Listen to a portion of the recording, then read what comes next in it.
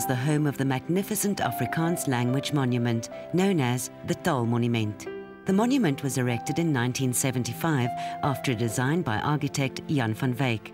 His design depicts the development of Afrikaans and honors the diverse group of languages that influenced this development. The Taalmonument is a popular picnic spot where full moon and stargazing picnics are held.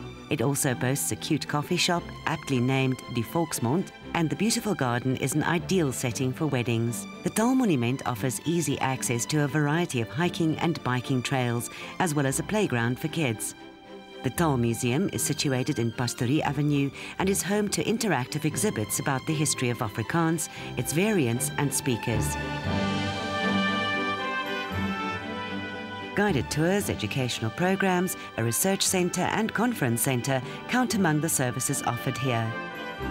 The Afrikaanse Taalmonument and Taalmuseum are must-see attractions for anyone who wishes to learn more about the history and the future of Afrikaans.